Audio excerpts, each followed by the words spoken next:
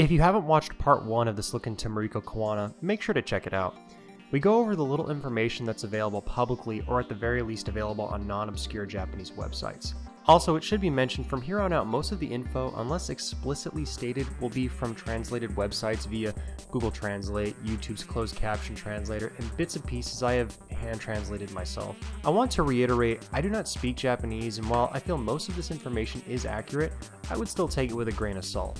I have reached out to Mariko Kawana, and as of this recording, I still have not received a response. The video itself should wrap up nicely, however, the possibility of filling the gaps at a later date is not off the table, should the opportunity present itself.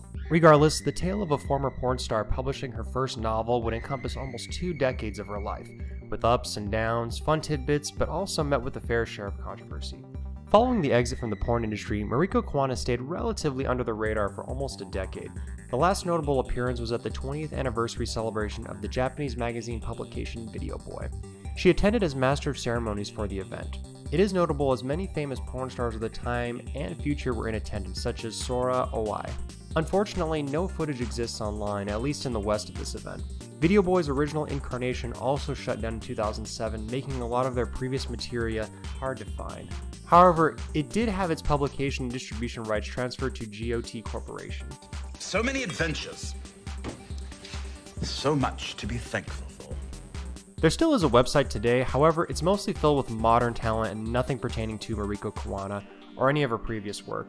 As a side note, I did intend to purchase an issue of Video Boy around that era, either after or running up to the event in an attempt to get pictures or translate any additional information. However, none of the magazine issues available to purchase online are around that time frame, or the time frame that we would need for this situation. From here, Mariko didn't quite fall off the grid. As we previously discussed, her book Sex Evolution was made while she was pregnant with her eldest child. Soon after the book's release, she would give birth and spend a majority of her time focusing on motherhood and raising her child up to 2011. Various Wikipedia pages and obscure Japanese websites state during this time period she worked as a columnist and novelist. However, this conflicts and contradicts other information and sources available. If she was a columnist during this time, it's not mentioned anywhere save for a dead link on Wikipedia, nor is it mentioned on any of Mariko Kawana's social media outlets. The idea of her being a novelist during this time period doesn't add up as well because her first novel, Gibo no Enko, wasn't published until 2011. Which, funny enough, the Wikipedia article about Mariko Kawana herself contains many of these contradictions in the same sections. This, though, I feel adds to the enigmaticness, mystique, and allure of someone like Mariko Kawana, because the information's out there somewhere. She has done notable things, yet for some reason the details are convoluted, obscure, or just flat out missing, despite the fact she has a larger-than-life persona about her. It's almost as if the information is intentionally being taken down, blocked, or made to be hard to find. Considering the fact she would eventually turn into a horror/mystery writer makes this aspect of her seem rather fitting in a cosmic sense. During this time, Mariko made an appearance at the 4th annual SOD or Soft On Demand Awards with her husband. However, similar to the Video Boy event, footage either doesn't exist or is very rare to come by, tucked away into the fabled lands of Japanese-ran websites. It was only through the Wayback Machine's entry on Mariko Kawana's wiki I was able to find a few images and details of the event. It is an interesting look at the subculture at the time. And without running the risk of going completely off topic, most of the individuals involved in the adult industry seem to have a good sense of humor. They're self-aware, oftentimes poking fun at themselves, but still serious about their work, combining a passion for the industry but not forgetting to have fun in the process. At the very least, is the perception taken from the award show. Specifically, this detail revolves around Mariko Kawana herself, as later in the show it is revealed through the chairman of the SOD that Mariko Kawana would be the face of one of his new business ventures, that being the face on various rice packages in his new company, National Farm. So good and tasty. It's unclear how long or if this venture is still in the production, as the company name is so generic that any information is scant at best. Perhaps though that is part of the tongue-in-cheek humor with the Japanese pornography business, as subtle trolling is rampant throughout the industry. Quote Gennari Takahashi, "If you put it next to the register, you might buy it as an AV. If you are satisfied with your sexual desire, next is your appetite." Although clearly Mr. Takahashi was having a bit of fun, he still believed and showed confidence in himself and the product. Something that would be representative of other members of the porn industry as well as Mariko Kawana over the next decade. Mariko would stay relatively out of the spotlight, save for one interview in the book and, excuse my butchering of the language, Sei Shoku Sha no Hibito Ano Sakai no Shigetoshi Tachi, which translates roughly to professionals, workers of the world. In it, the series authors interview many major figureheads of the porn industry during this time frame. Mariko and her husband are 2 of the 17 individuals interviewed for the book. As of now, there doesn't seem to be any translated version or any way to auto-translate. Speaking a bit off the cuff, I ordered this in a few of the other Mariko Kawana books. I don't speak Japanese like I said in the previous video and earlier in the video, but I'm going to attempt to find someone who can assist with translations once I receive the books and have the time to do so.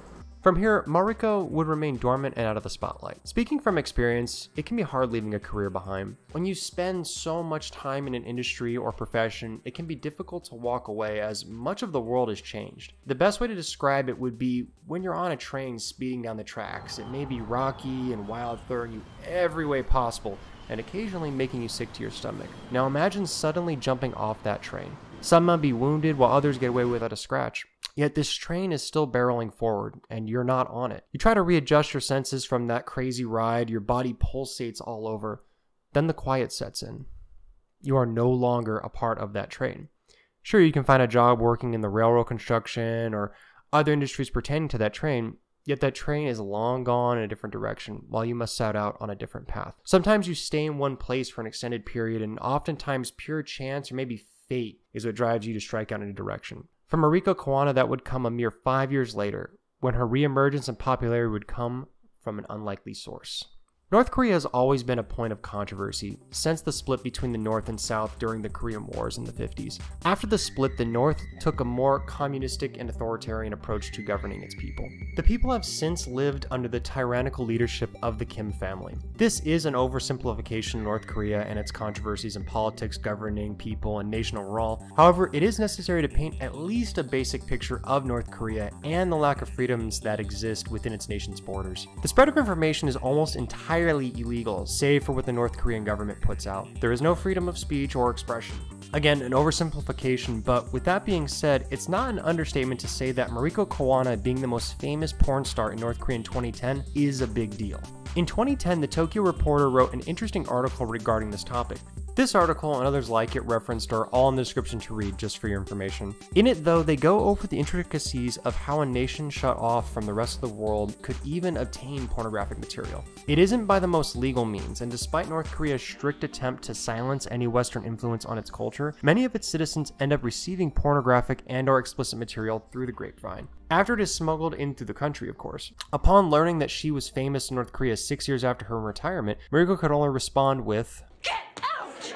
It should be stated that North Korea does not have access to many amenities the West has, so Mariko's rise in popularity could have stemmed from a lack of diverse selection in their pornographic consumption. However, it shouldn't take away from the accomplishment, as even the simple fact of owning a pornographic disc or any hardcore/explicit material can lead to hard labor for 2 years and potentially push to 4. Mariko Kawana has the distinction of being so sought after in a country you risk imprisonment and forced labor just to watch her have sex. There's some good in this world, Mr. Pearl.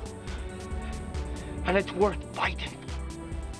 It's unclear if this was the spark that reignited Mariko's interest in returning to the entertainment world, but in 2011 she would debut her first novel, Gibo no Enko. She would continue to work on various erotica novels throughout the 2010s all the way to 2015. Some notable examples would be her work in the Futaba collection. Some of these bunko novels fetch a pretty hefty price on Amazon and currently have not had digital editions for purchase. It is a shame, as much of Mariko Kawana's work is limited to physical releases only. However, from a business approach it makes sense, as it adds scarcity to her work as an author. In the process of writing these erotica novels, Mariko would also begin work on what would later be her primary passion, and that is the work on true story horror novels and novellas, with her first notable example being Akai Jikoju Horal. However, before jumping into Mariko Kawana's extensive and unfortunately non-dated convoluted horror catalog, there was a notable event that took place in 2016, where Mariko would find herself amid controversy as she faced organizations such as Lighthouse Center for Human Trafficking, Human Rights Now, the HRN, and People Against Pornography and Sexual Violence, PAPS. We briefly mentioned in the previous episode of Mariko Kawana that porn or sex in general is still seen as a taboo topic of discussion in many Japanese households. However, despite this, the Japanese pornography business is a multi-billion-dollar industry. Hentai clearly exists.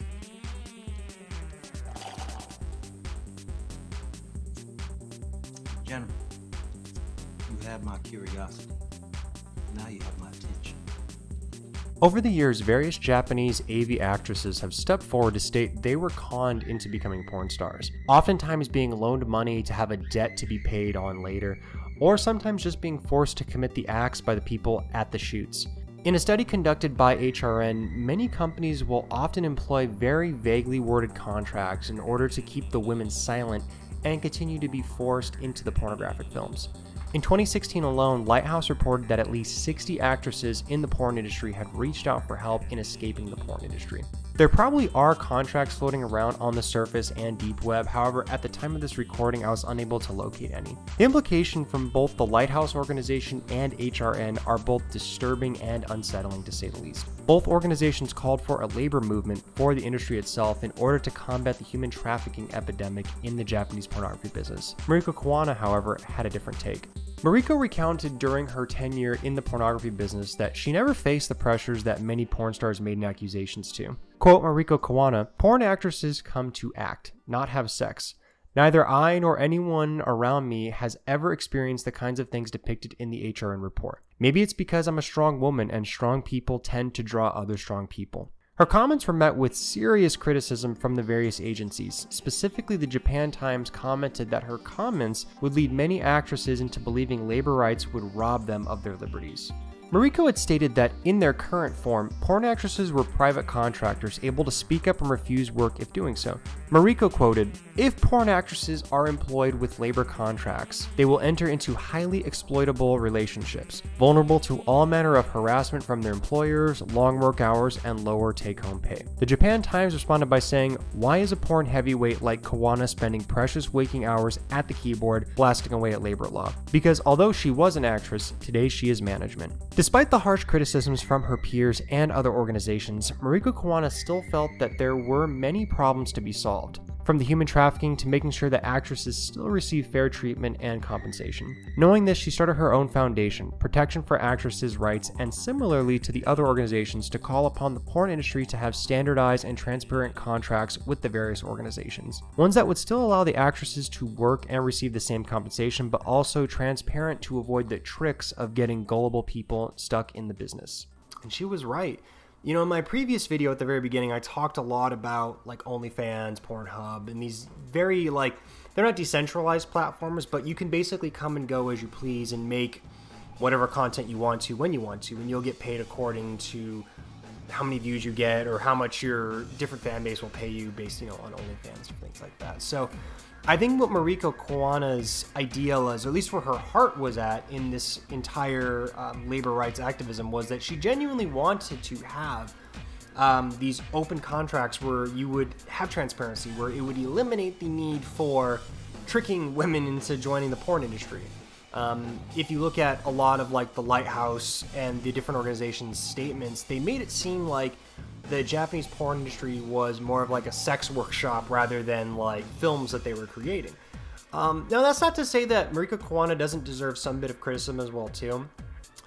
There's definitely an argument that could be made that, maybe she was doing this just for attention or even for like the promotion of like a book, which doesn't really to me seem like the case. She doesn't seem like that type of person, especially when it comes to like her different passions. It feels like whenever she's passionate about something, she genuinely like goes all in on it, as you'll see in a little bit when I talk about her horror novels. But one thing that continuously popped up, and it really became apparent when I got into this particular topic, was that even in the first video, a lot of Mariko Kawana's information just kind of seemed to be gone. Especially when the one news organization stated that why is a heavy hitter in the porn industry spending countless hours, on Twitter talking about human rights and activism. And that made me think, okay, if she's such a heavy hitter, why is there like so little information out there on her? And I'm even talking like a lot of the obscure Japanese websites. Like I've had to go through and translate a lot of different Japanese websites to find even scant amounts of information about her past, even her in the porn industry.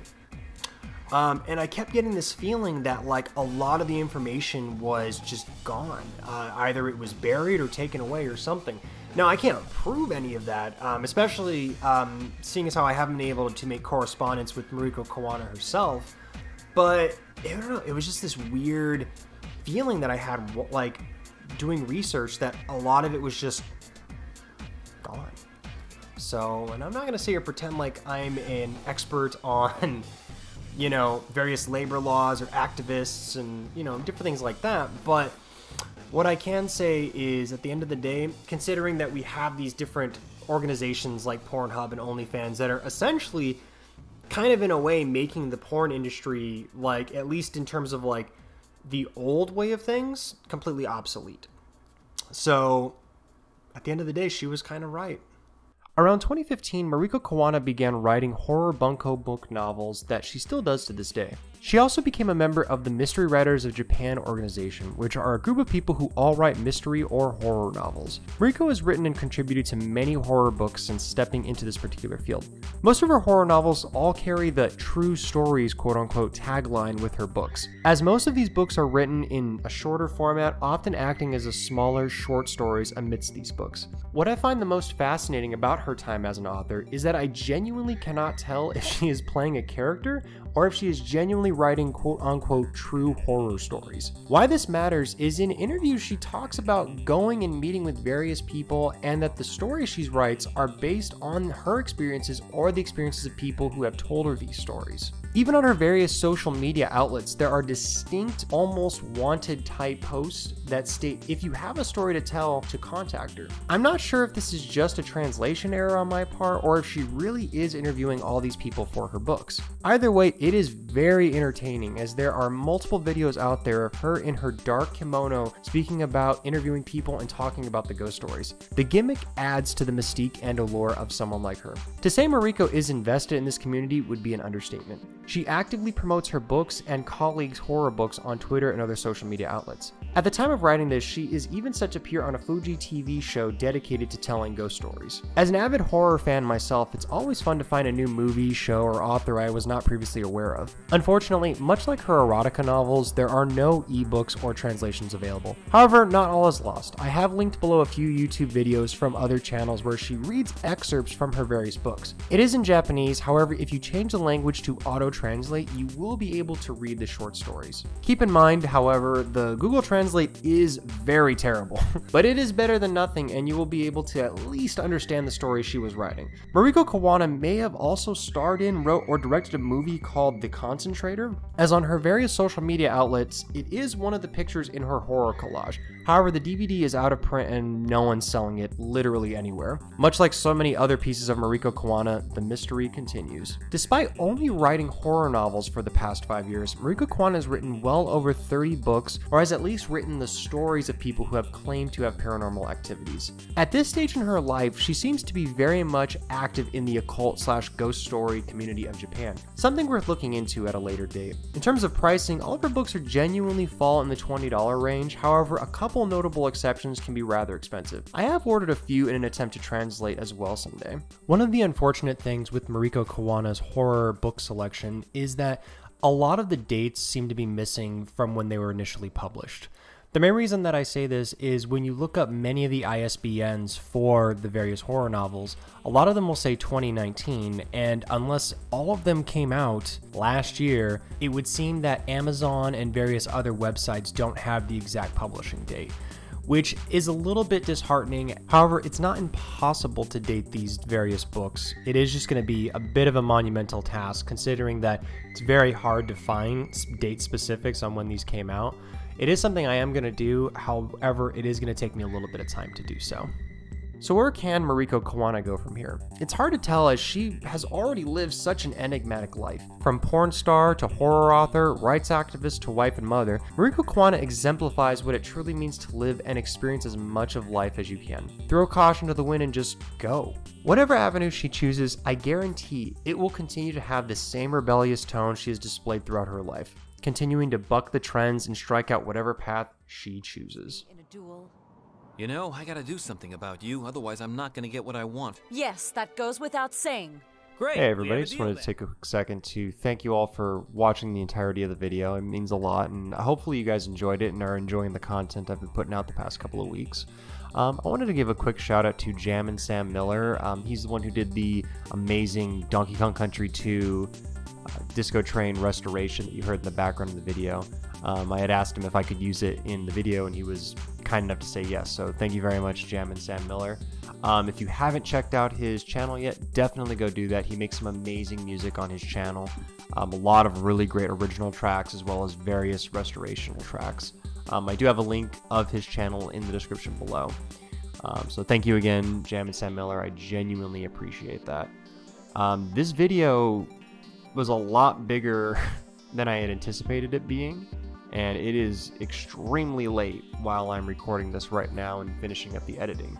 So I won't dawdle on too long, but I wanted to thank everyone for watching. Genuinely, I appreciate it. All the feedback that I've been getting has been very helpful. If you do have any questions or have any comments or anything that you would like for me to do in, future videos, definitely let me know. I have a couple other interesting, kind of obscure porn star type people that I would like to do videos on.